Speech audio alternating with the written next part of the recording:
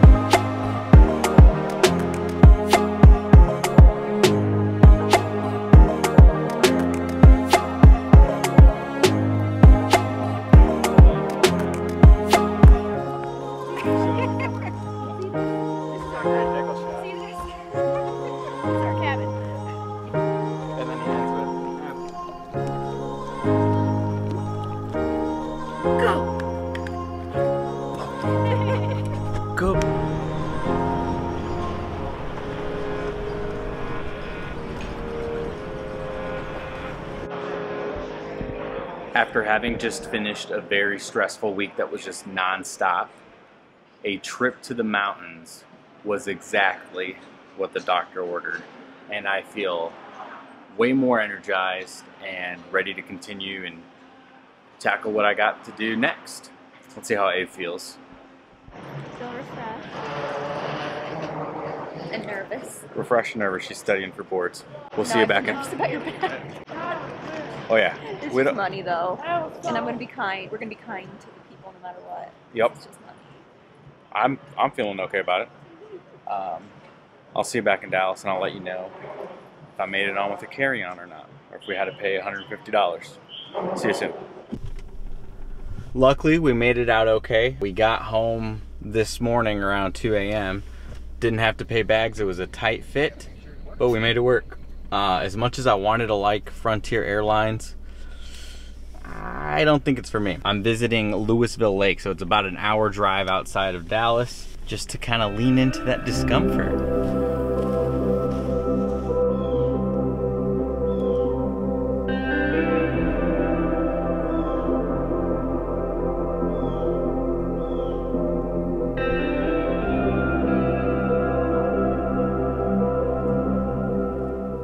Ended up being able to see a family go by, so that was cool. I'm sure it helps that I'm off today and that I'm in the woods again today, but oh my goodness, I'm gonna ruin the shot, the setup of the camera, but you have to see this.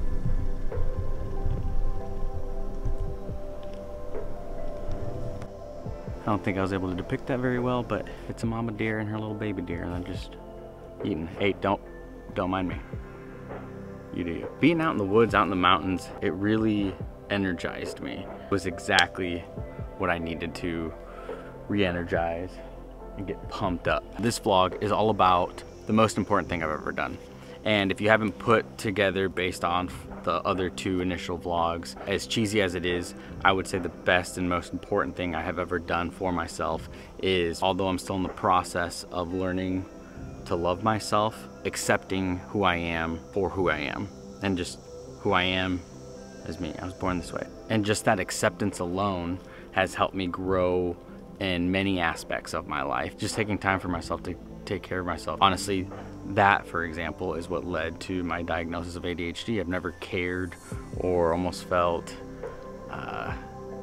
guilty, as if in thinking, you know, people have it worse than I do, why should I go get checked? And sure enough, I'm like textbook definition of it, if you haven't picked up on that.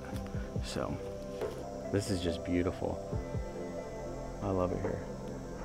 All right, let's start heading in for this interview. Wish me luck. The interview actually went very well, and the reason I wanted to take it in the first place was because it was something that made me uncomfortable.